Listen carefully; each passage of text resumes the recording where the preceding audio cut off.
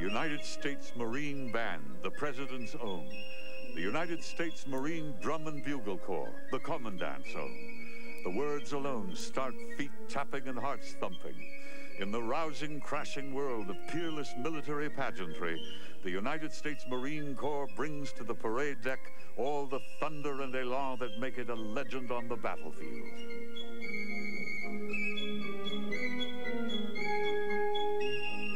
As always in the Marine Corps, such miracles of precision and discipline do not happen accidentally or without pain and sacrifice. The brilliant routines are rooted in 2 centuries of musical and battle tradition. The pageantry of the Corps is not just the best of the Marines' flawless and thrilling marches and drills, but the story of a magnificent heritage of perfection that goes into the making of a Marine on parade.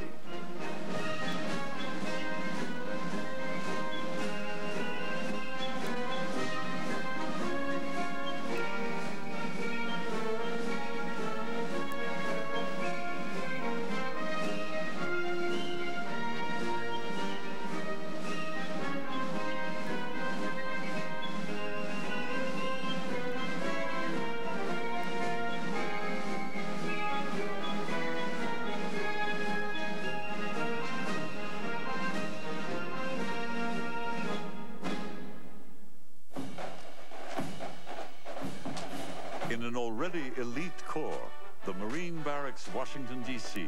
represents the magnificent best of the best. Here, every Marine is handpicked in a painstaking, forbiddingly competitive routine that never stops driving for deeper perfection.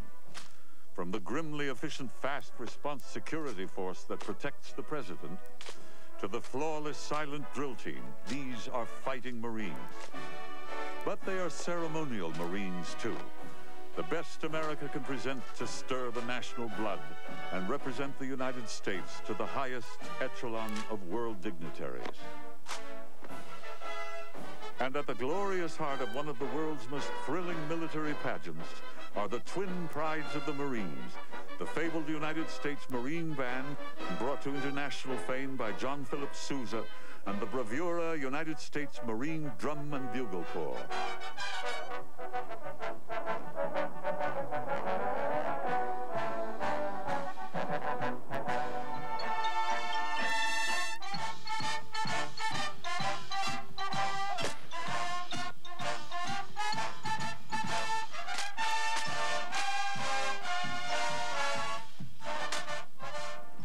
The powerful history of the Marine Barracks, Washington, D.C. began on March 31st, 1801.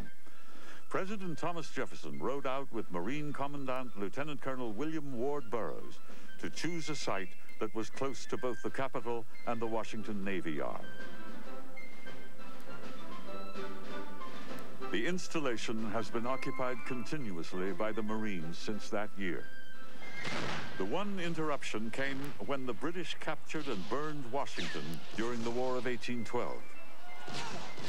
The barracks' stately Commandant's House, now the oldest continuously occupied government building in Washington, was miraculously spared the torch. Some say it's because the British decided to occupy part of it, but most of the British, even that visit us from time to time, still refer that the main reason was because there was a gentleman and his lady that lived there, and they would not interfere, plus the respect they had from the American Marines. The stunningly manicured Marine Barracks has become the center, the treasury of the long glories of the United States Marine Corps. The Marines of today here keep alive in America's heart the memory of 200 years of their Corps' storied battle history, as it raged from Tripoli to Chapultepec, Bull Run to Belleau Wood, Iwo Jima to Khe Sanh and Desert Storm.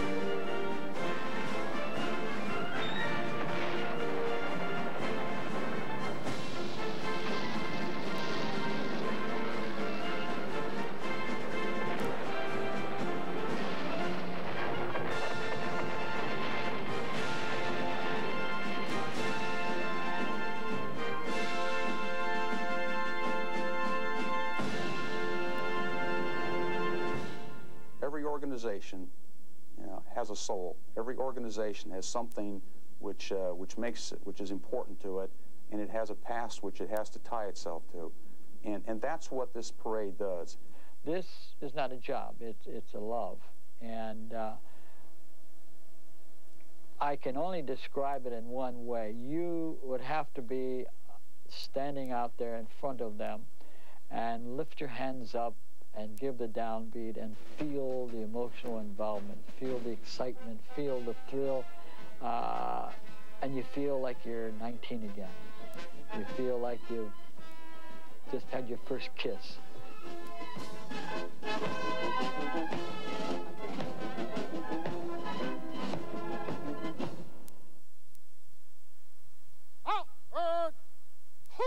The United States Marine Band played at inaugural festivities for President Thomas Jefferson in 1801 and at every inauguration since.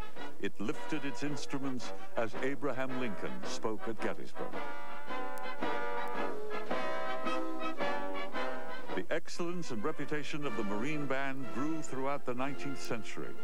Beginning in 1880, the band evolved into a classic musical ensemble, under the baton of the immortal John Philip Sousa as director. During the 12 years of his storied reign, there poured from him an incredible stream of the greatest military marches ever written. Washington Post March, El Capitan, The Thunderer, Semper Fidelis, Stars and Stripes Forever became not just the musical bedrock of the Marine Corps, but of United States patriotism itself. The growing fame of the Marine Band increasingly took it on the road to show the Republic the gold standard of military concerts. Today, the band's standards are rigorously high and their maintenance as difficult as their attainment. The band is the oldest professional music group in America. It averages 700 performances a year, 200 for the president. For the Americans of the present day, it ties them back to 200 years of Marine Corps history and tradition. It lets the American people know what it's meant to be a Marine for 200 years. The Marine Band's brilliant brother ensemble at the barracks is the United States Marine Drum and Bugle Corps. Drummers and buglers have been an integral part of the United States Marine Corps since the inception of the Corps in 1775. Originally, fifes and drums were the principal utilization of music to communicate to all of our troops in the field. The Drum and Bugle Corps was the inspiration of General Lemuel Shepard, who came to the Washington Barracks as a young guard officer in 1934. Lemuel Shepard was deep-rooted in Marine Corps history, and it was his idea to take a corps of buglers that were here studying to be field musics and put them together and form a corps of bugles and drums. And such was the case that on November the 4th, 1934, the birth of the United States Marine Drum and Bugle Corps came into being.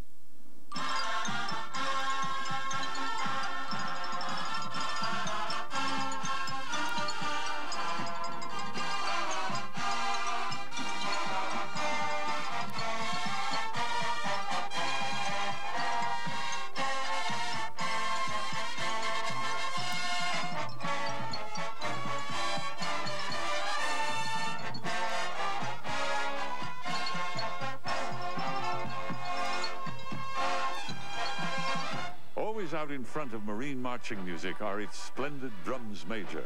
Their strut and majesty set not just the beat and the maneuvers, but present another thrilling instrument in the spectacle. Drum majors came into effect in the 1590s, and they were called chief drummers then. They were in charge of the drums, and they were responsible for keeping the drum beat. He was responsible for keeping the beat in the heat of battle, moving the units back and forth, making sure that the drummers, the buglers were passing along the correct calls. The mace or the shaft is an instrument that the drum major carries to actually keep the beat, the rhythm, the tempo, as well as to give field commands. The drum majors of Napoleon's army were very, very flamboyant with these. Oft-time when they were going to battle, it was the more flamboyant was, the more it was used to scare or intimidate an opposing force. The mace weighs about 5 to 6 pounds. It was made by a gentleman in New York. It is handcrafted. It is a very elaborate instrument. It takes about 3 or 4 years of steady practice with it to get being used to it.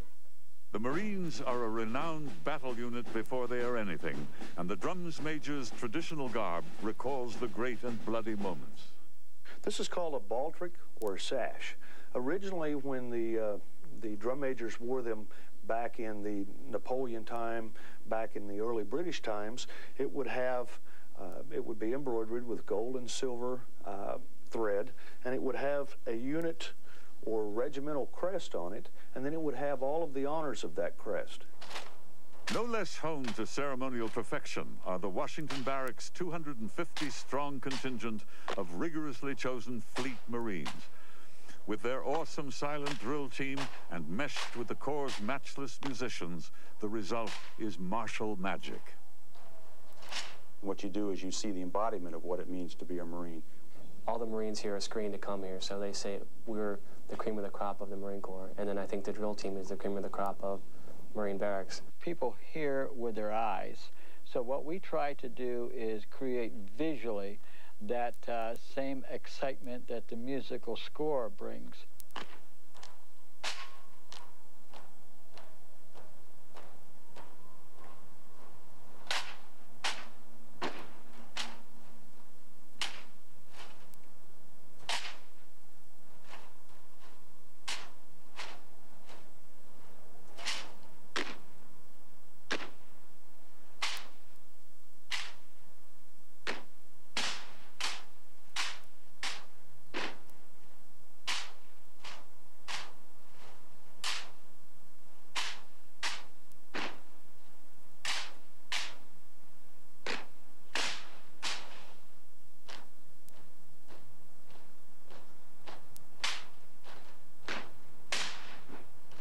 The culmination of all the dedication, all the hardship, all the repetition and drilling will come forth in the elements of one of the most hallowed and honored of all the world's pageantry ceremonies, the Washington Marine Barracks Parade.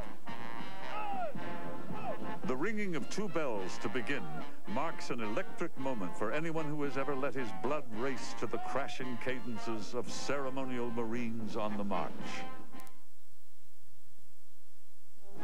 We will return to Pageantry of the Corps on the History Channel.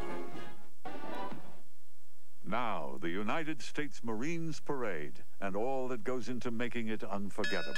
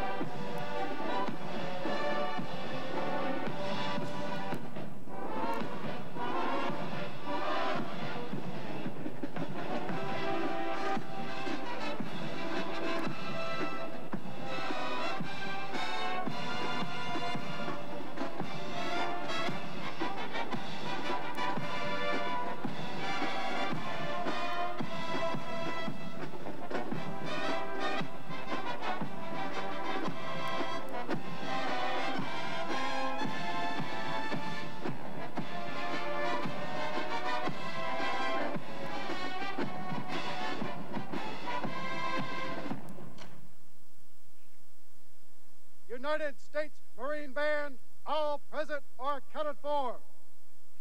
United States Marine Drum and Bugle Corps, all present or accounted for. The young men and women that become members of the Commandant's Own are chosen from civilian life from throughout the United States. The young men that we have today are probably some of the best musicians in the world. He's given an entire repertoire that he not only has to be able to play, but he also has to memorize. And if anyone has had to memorize 20 or 25 compositions of varying lengths and degrees of difficulty, commit it totally to memory. And then on top of that, they must learn an entire 20-minute marching demonstration. Sound! Officers call!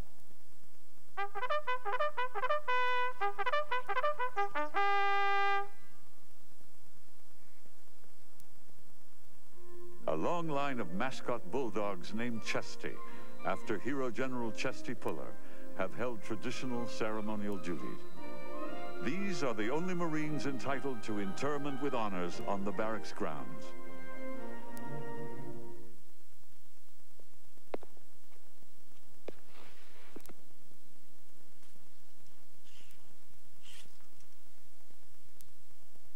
Sound! Attention!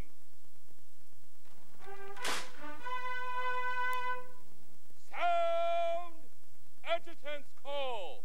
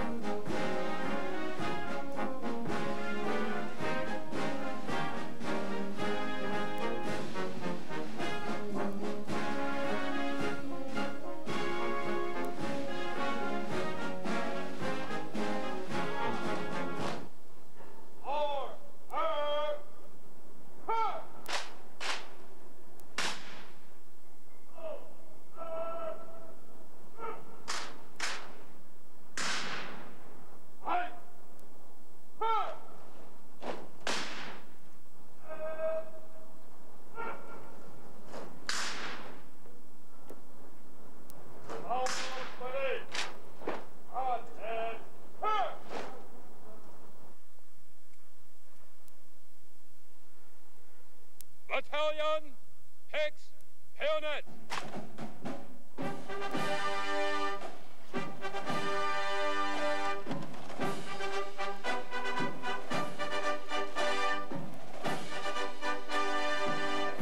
March on the colors.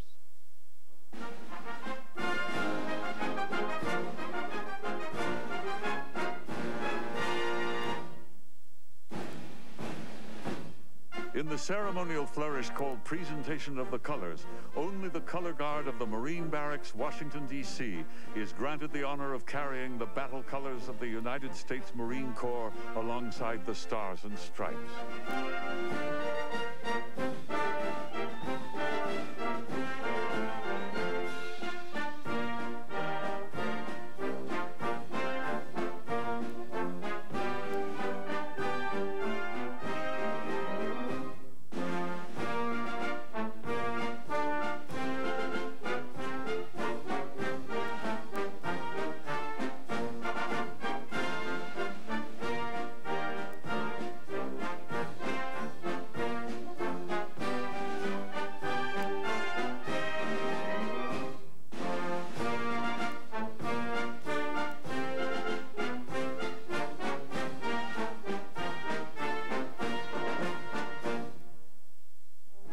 We will return to Pageantry of the Corps on the History Channel.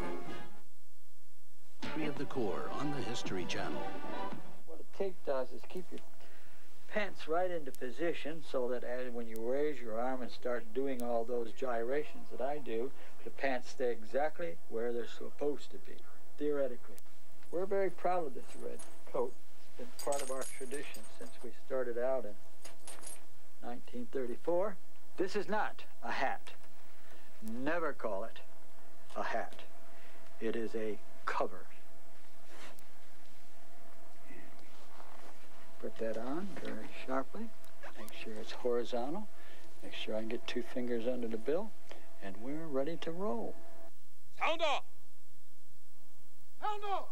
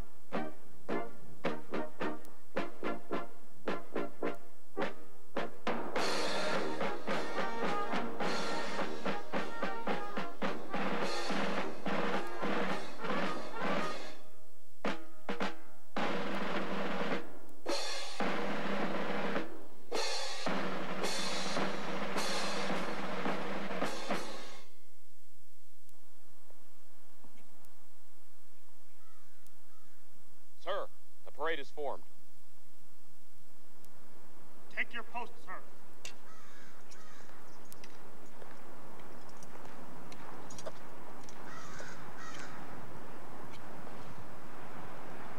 Stop. Halt. Halt. Order. Halt. Port. Halt. Right shoulder. Halt. Port. Halt. The drill is straight out of the Marine Manual, but brought to a perfection awesome even among Marines. It is a perfection dearly paid for.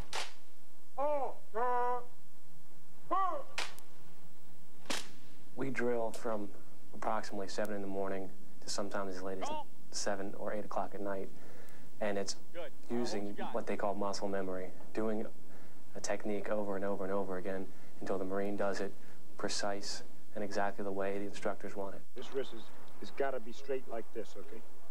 And when you do that, you got to remember, control this right here. This is not going to be out to the right or to my right, to your left. It's got to be straight. 2 and butt. Not bad. Butt placement's bad. Sanders, butt away. Freeze. Freeze until an instructor gets you to correct your movements. Parade fist, lock the elbow. Faces go from smiles to very stern, and we call that face power, which means they don't move around, they don't squint, they don't touch anything, and they will stand there in excess of 45 minutes at a time without flinching.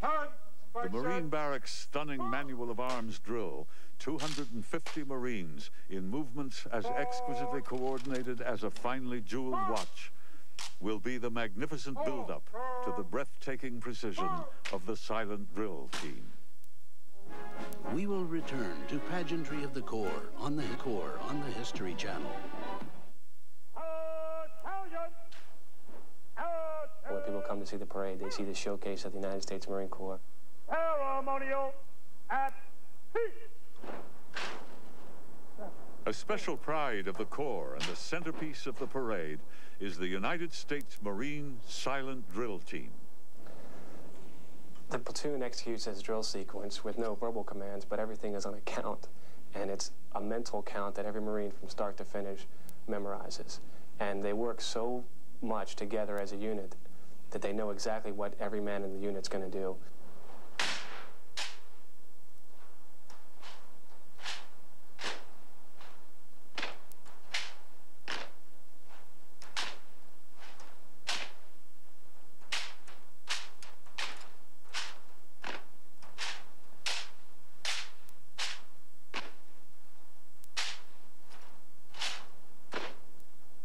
Almost like a metronome. The way a metronome counts a musician's beats, the Marines use the hand slaps and the weapon slaps to keep their count steady.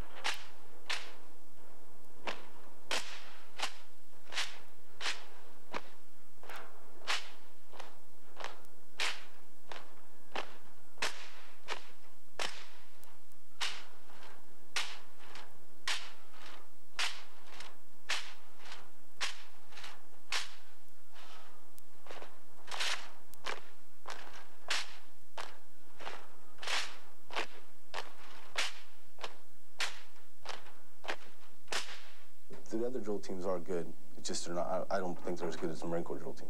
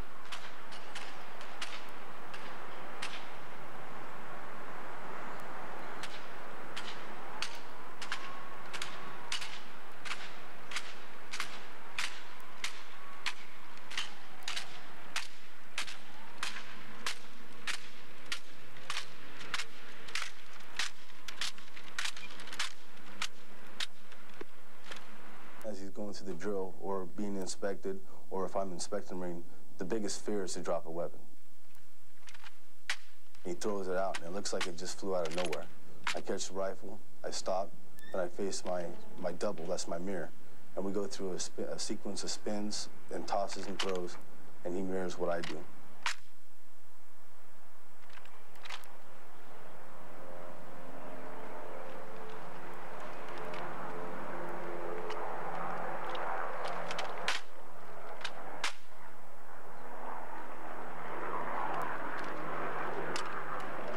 I face him, he pops up his weapon, spins it, he opens the chamber, then he throws the rifle to me, and I spin it.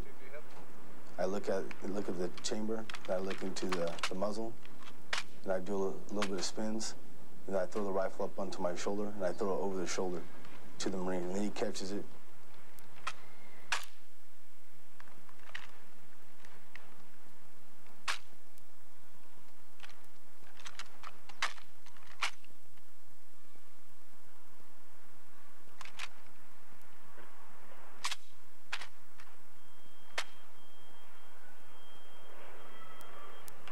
It's just complete concentration. I'm looking at my Marine, he's looking at me. And I suck off some of his confidence, and he brings my confidence off of him, so we make each other confident as we're going through the events.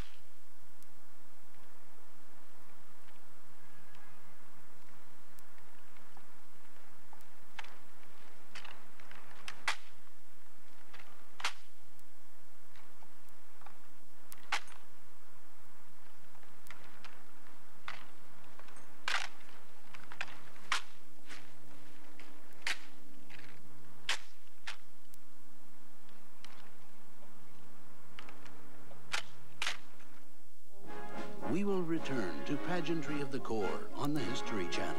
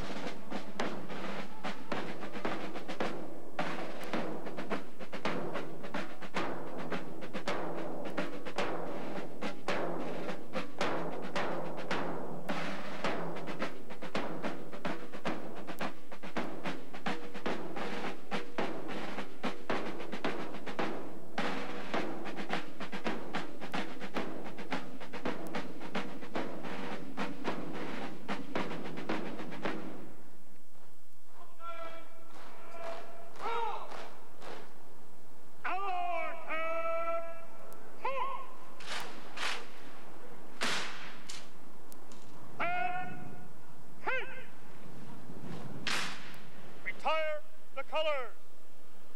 Present. Ho! Order. Ho!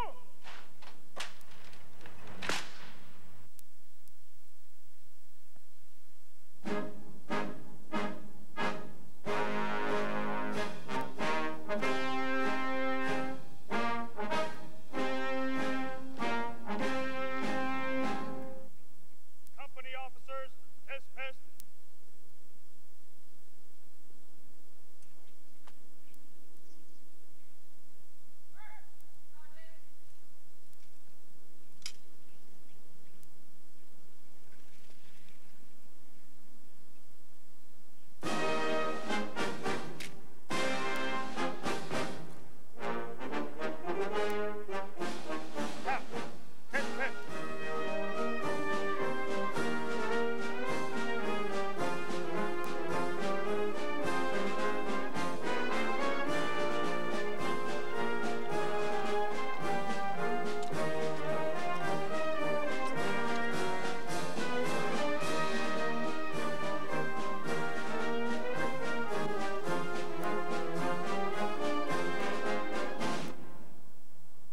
Sergeant Major, march off the battalion.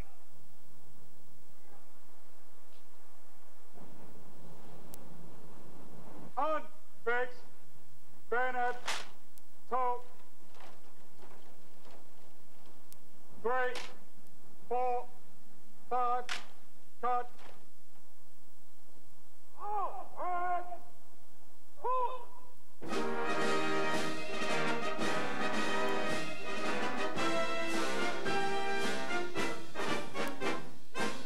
Someone once said that never in history had anyone heard a battle Marine use the word patriotism.